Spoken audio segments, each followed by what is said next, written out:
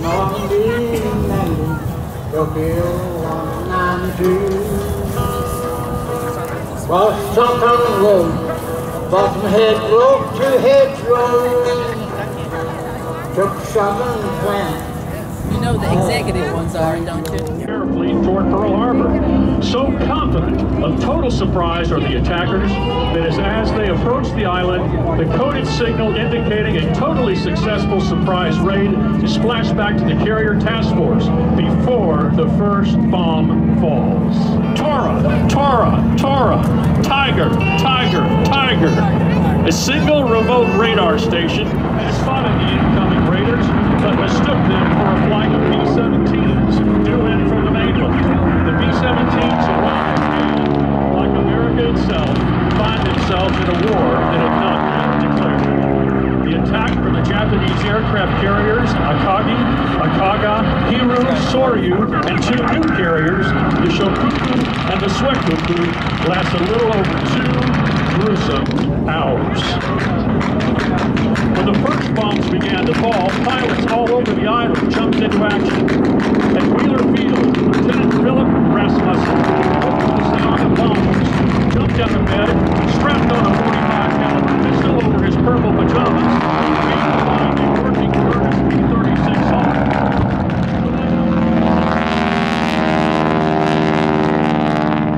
Joined by 4 more B-36 pilots, took off to engage the attacking Japanese.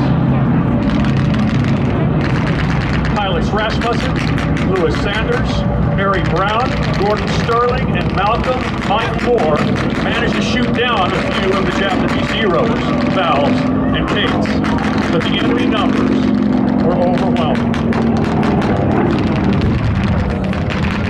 Elsewhere, these brave pilots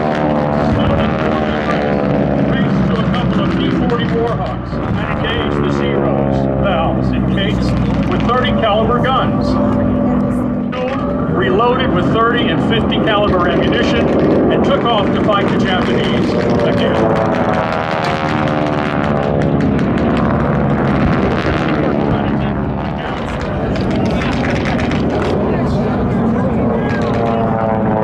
The first wave of 189 Japanese Zeros, Valves, and Kates for an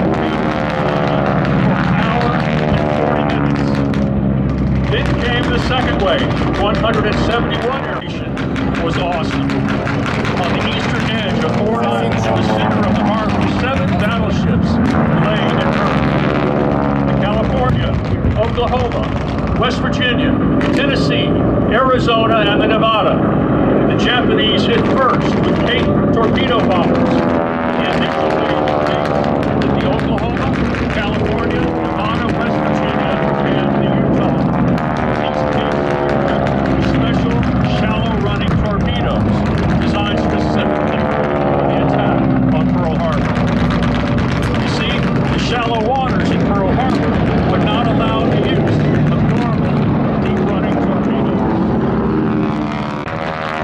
These planes dived down on the Nevada and Arizona. Anti-aircraft fire veered the valves away from the Nevada. On the first wave, Arizona wasn't that lucky. Stabbed the Arizona through her forward magazine.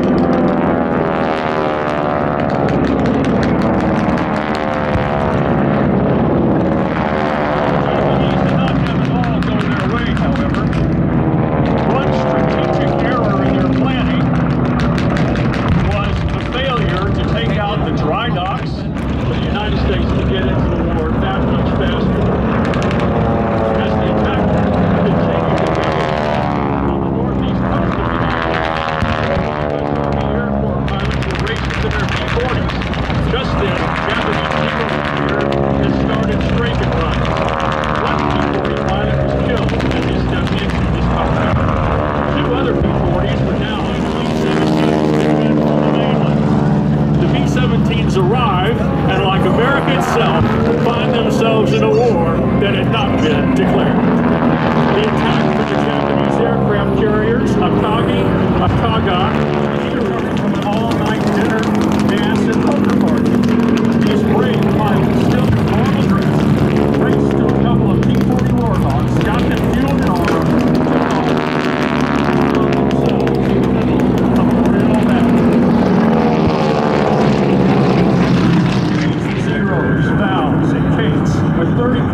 guns. Taylor and Welch quickly ran out of ammunition and landed at Wheeler Field near the center of the island, refueled, reloaded with 30 and 50 caliber ammunition, and took off to fight the Japanese again.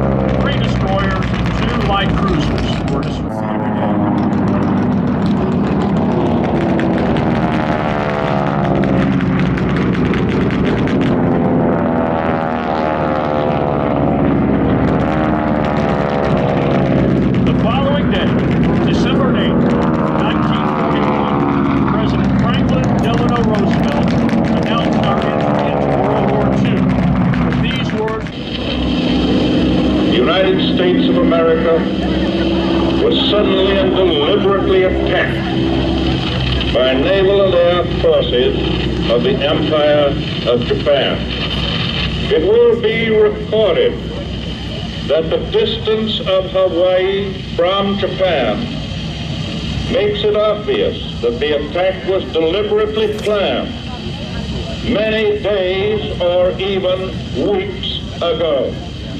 The attack yesterday on the Hawaiian Islands has caused severe damage to American naval and military forces.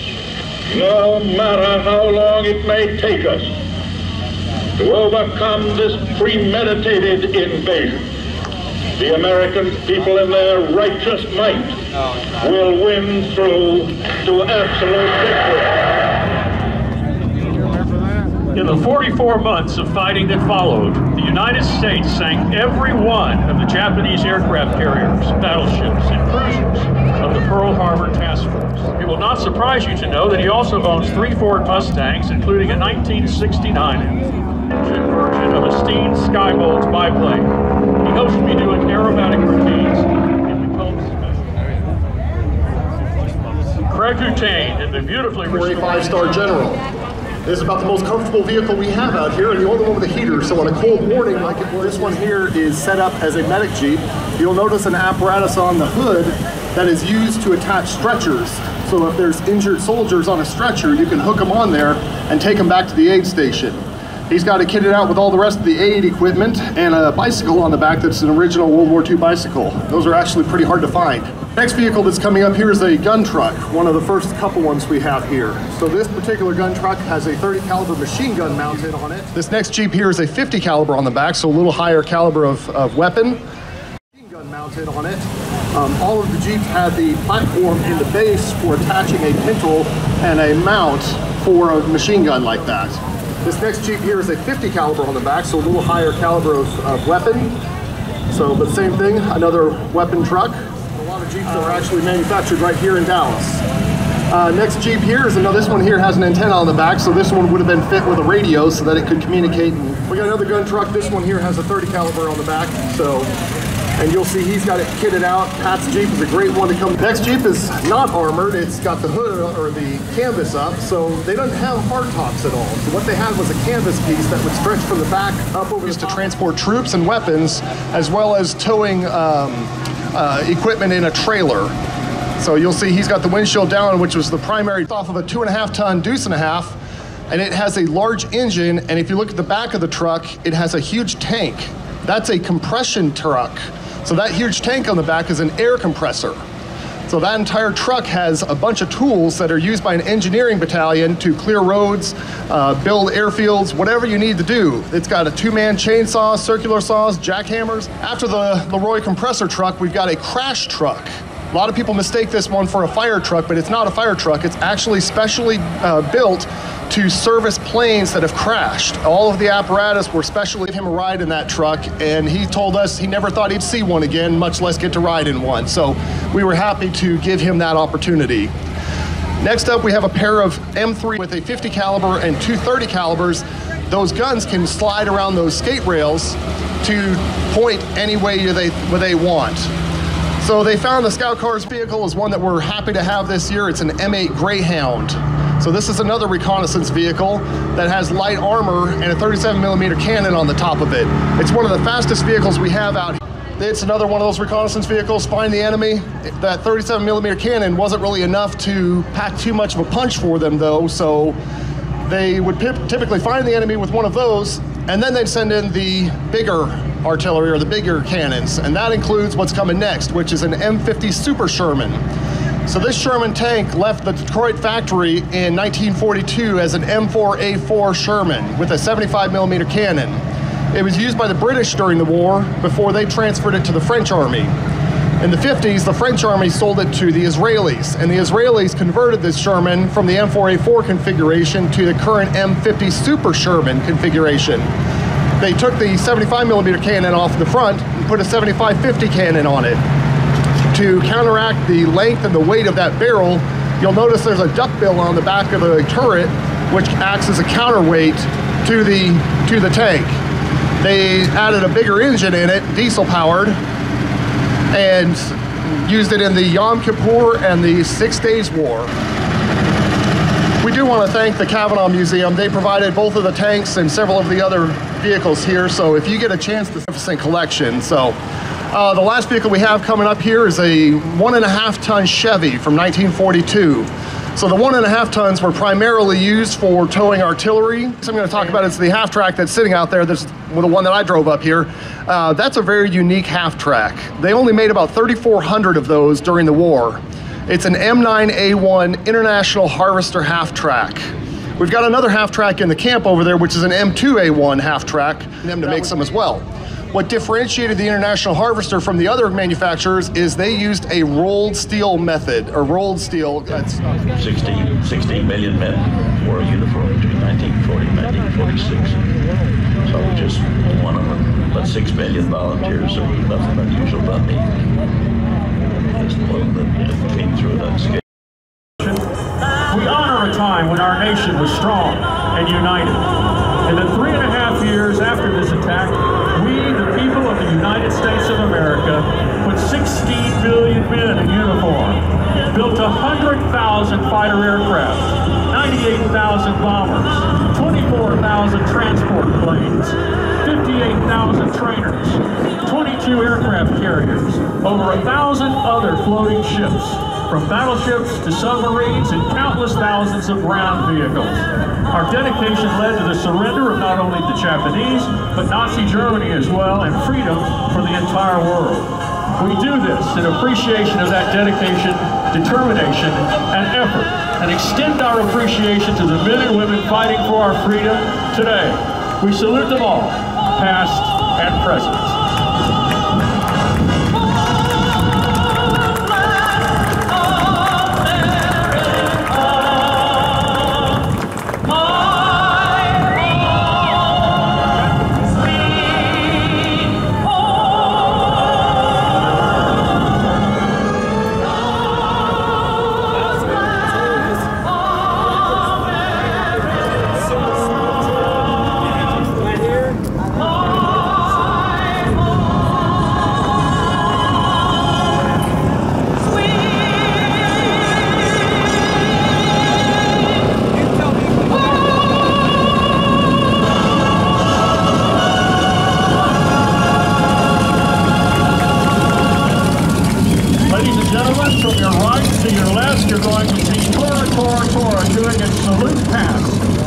United States Armed Forces, past, present, and future.